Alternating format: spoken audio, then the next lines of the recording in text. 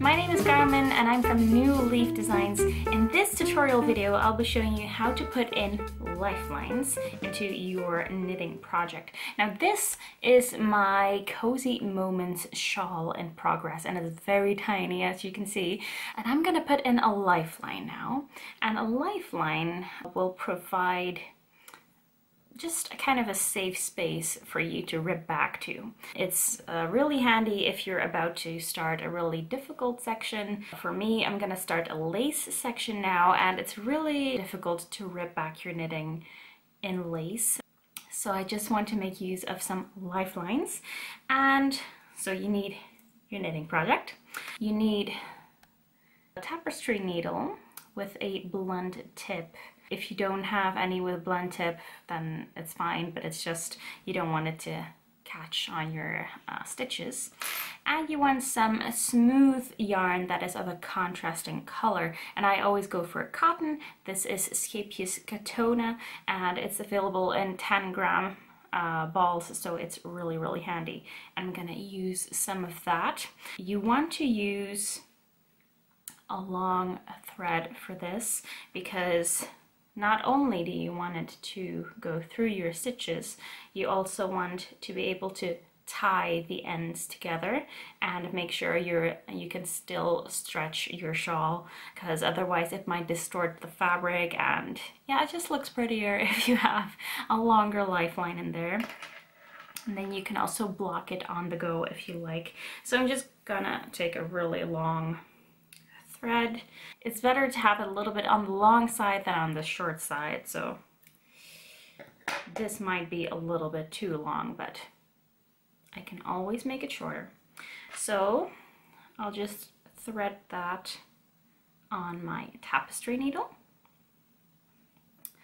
And now I'm gonna show you a close-up video on how I do this.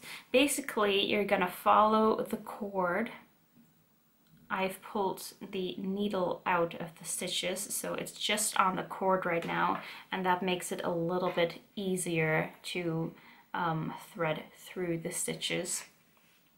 Also, I have some stitch markers on here that are not removable, so they're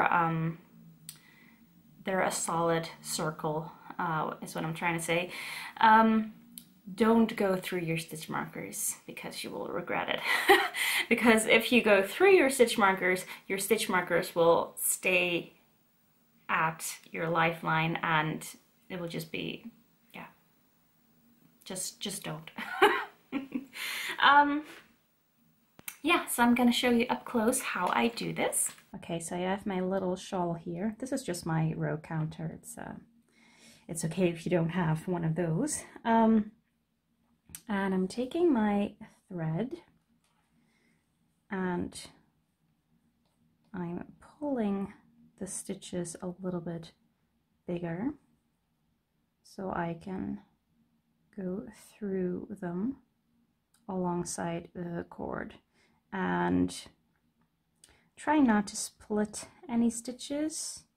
But if you do, like if you finish putting in the lifeline and if you notice that a stitch has been split, don't go undo it, because you can fix that when you rib back to your lifeline and when you pick up your stitches from that. So we've come to the stitch marker now, and I'm not going to go through that, so I'm just gonna skip it and go through the stitches.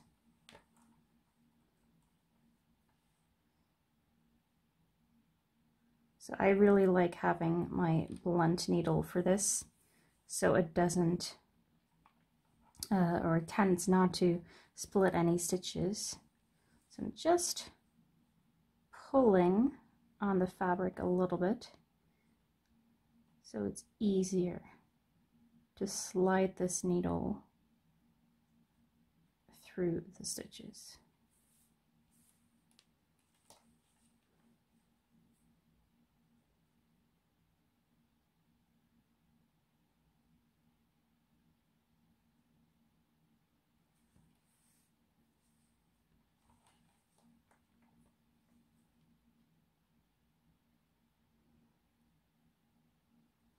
There we go.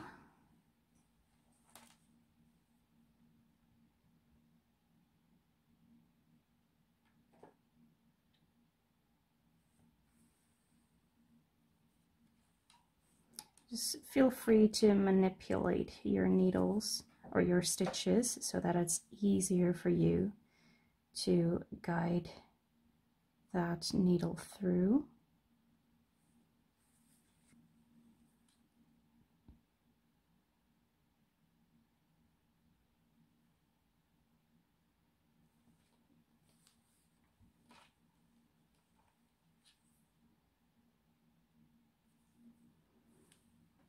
Okay, I'm just gonna pull on the needle so we don't have any of the double-stranded thread. Here's another stitch marker, so I'm just gonna skip that again.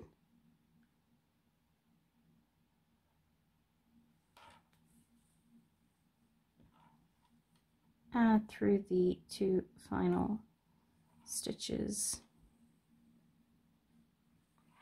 And there, and I'm gonna take my needle out, and now I have my lifeline here, and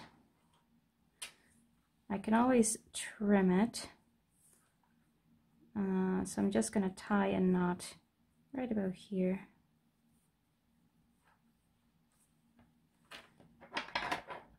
And trim the excess.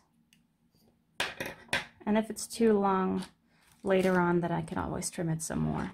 But this is really handy, so you can really stretch your shawl, and even if your ends are a little bit shorter, you're gonna want to tie them because you don't want your end to be disappearing within your stitches, because that kind of then it's no longer a lifeline anymore. So now on the next row, when you knit or when you purl your stitches, be very mindful that you're not knitting into your lifeline. So I'm just gonna knit the very first stitches. So you're just gonna knit as you would normally do. Just make sure that you're not knitting into your lifeline, because then it will be caught in the row above. So yeah, here I'm doing some purl stitches, and sometimes it can be a little bit difficult to avoid that. So especially here when purling, it's actually really difficult to catch the lifeline, but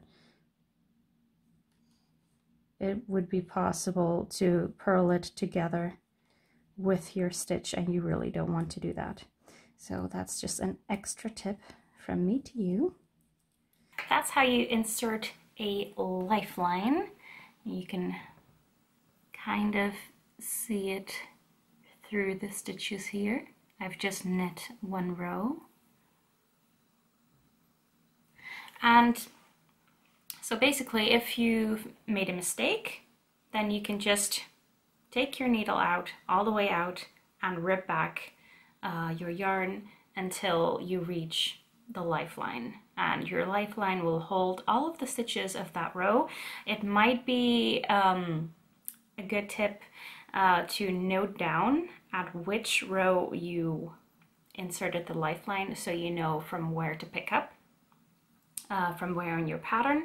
Now I really like to use this for lace patterns, and I'm gonna do several lace sections in this shawl. You can just do a lifeline after every in between the lace sections. You don't have to remove your previous lifeline when you insert a new one. Just keep the old ones, just in case you notice a mistake that you made earlier on and you really want to fix that. You can always rip back to your lifeline there. And say you're in a really big lace section, for example, if it's like 20 rows, and halfway through you're like, whew, this is a really difficult lace pattern, I'm really happy that I have knit until so far, then feel free to just put in a lifeline in the middle of the chart, just wherever you want, because if you put in a lifeline at the beginning of the chart and then you've done quite a bit and then you make a mistake, you have to rip all the way back. So